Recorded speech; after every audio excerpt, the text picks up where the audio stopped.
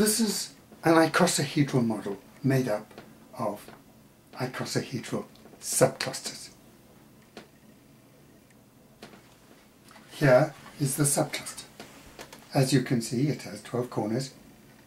The corners connect 20 triangular faces, and the faces themselves are joined by 30 edges. Here is another representation of the same subcluster. It contains a central, small atom surrounded by 12 closely packed, larger atoms. The cluster itself can represent a supercluster of clusters, or by extension, a supercluster order 2, 3, 4 to infinity. So here we have a model that is infinitely extensive, that is uniquely aligned, and that is uniquely icosahedral. We call this the logarithmically periodic solid, or LPS. Now, whether the LPS is an approximant for quasicrystal and whether the quasicrystal is a defective LPS are two considerations that are less significant than the fact that with this model we've been able to calculate some new physics.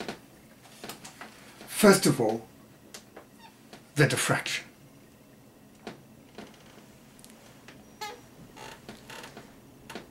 The calculated diffraction beam intensities from this model match experimental values very well indeed. The diffraction pattern is logarithmic, like the model. Here's an example of one diffracted beam, calculated as the scattering from 100 million atoms in a supercluster order 6. And it follows a new Bragg law, in which the quasi-Bragg angle differs from the classical Bragg angle in crystals by 5%. We've calculated also high-resolution electron microscope images. You see this circle of 10 spots, dimensioned so that they represent 10 subclusters. And what we're observing here is a cluster. Here's another cluster, and here's another, and here's another, and here's another. What we're seeing here is a section of a supercluster, modeled on the right, where the black pentagon is a mirror image of the white pentagon on the left. We've calculated other things too. The model is logarithmically periodic.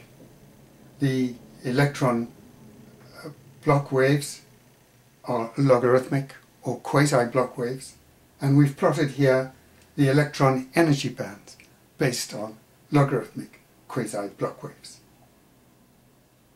We've considered other issues as well. Because the icosahedra share edges, not faces, the two-dimensional tiling consists of closed dodecahedral surfaces that exist inside icosahedral structures. And we've calculated many other physical properties, which are referenced on this webpage, quasicrystaltiling.us, and also described in these two books. Quasicrystals, 2D tiles in 3D superclusters, and quasicrystals and quasi-drivers. The driving force is the dense icosahedral subclusters. Now, when you discover logarithmic periodicity in one part of physics, you expect also to find it in other parts of physics.